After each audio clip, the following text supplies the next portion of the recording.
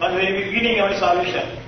The Lord gave me a great love for His Word from the very beginning of my conversion. I began to spend hours a day in the Bible. I began to spend hours on the Word of God. Read the whole Bible in 6 weeks. I read the whole Bible in 6 weeks.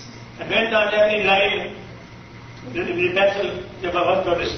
And I went on marking the lines which says God said, and also on the matter of baptism.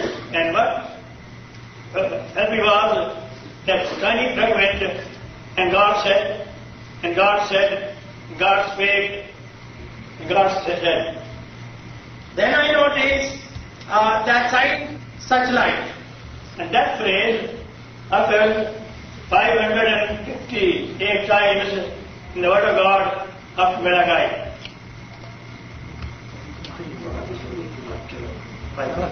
From Genesis to Deuteronomy.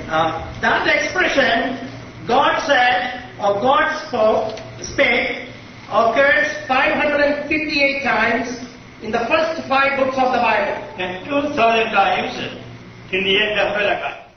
And the same is the only book in the whole world in that phrase, taking so much time.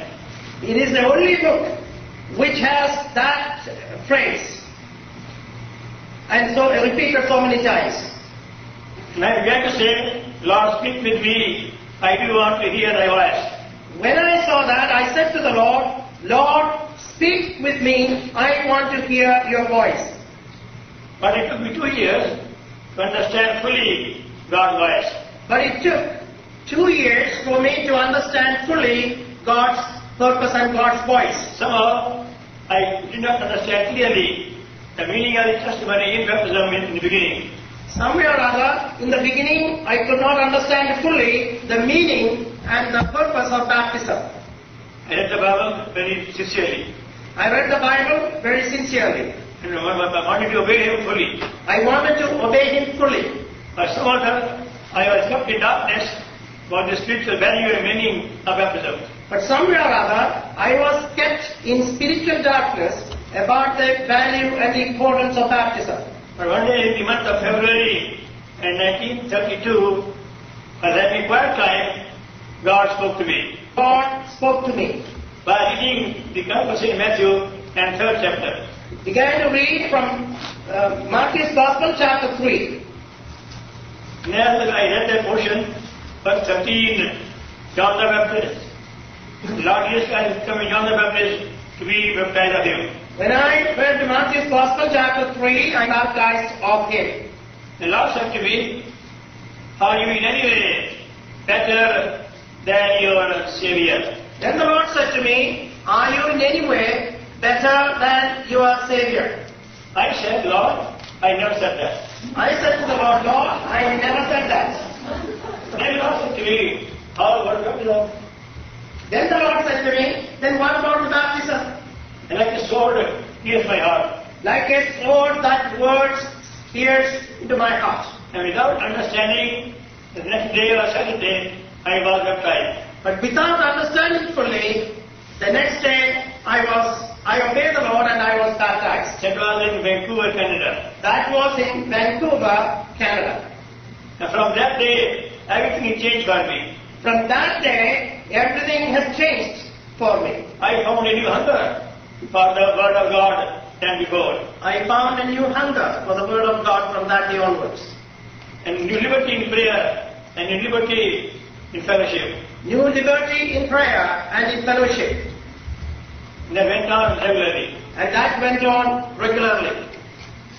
Similarly, my father also took me 2 years to know about baptism. And similarly, it also took my father, after his conversion, about 2 years to understand the meaning of baptism. I had the privilege to baptize my own father in the year 1946. I had the privilege of baptizing my own father in the year 1946. 1946. He read the Bible also for many hours a day. He also read the Bible many hours words of the day. But when I spoke to him about baptism, he always said to me, it's not necessary. But when I told him about believer's baptism, he told me that was not necessary. I said to him, you are my father, I can't argue with you. I told him, you are my father, I cannot argue with you. But I only pray, one day God himself may speak to you and take away your doubts. But I prayed, I told him that I will pray that the Lord himself may speak to you and take away your doubts. And the Lord heard my prayer. And the Lord heard my prayer.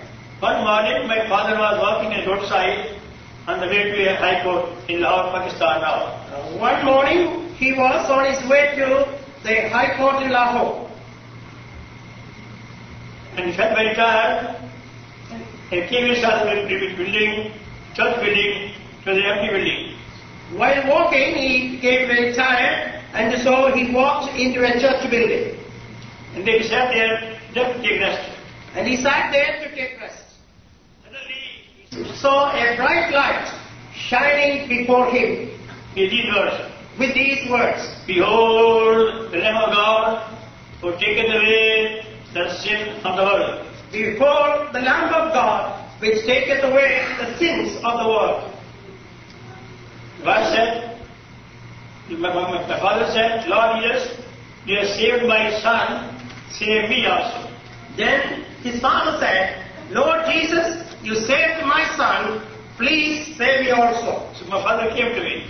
Then my father came to me. And said to me, now I know what it means by baptism. Then he said to me, now I know the meaning of baptism. So I asked him, first of all, are you sure you are born again? Then I asked him whether he was sure that he was born again. Both of us went to a neighboring field to have quiet time. Then both of us went into a neighboring field to have our quiet time. And I explained to my father in simple language the meaning of new birth and baptism. Then in a simple language, I explained to my father the meaning of both salvation and baptism. And then it was in the field, my father knelt down and in tears he confessed all his sins and accepted God his Christ as his Savior. And there, right on the field, and with tears streaming down his cheek, he knelt down and confessed his sin and received the Lord Jesus Christ as his Savior and Lord. That was a very happy day for me. That was a very great happy day for me. And I saw the shining face of my father on the day of baptism coming out of the water. And then he was baptized, and when I saw him, his face shining with joy and coming out of the water. But before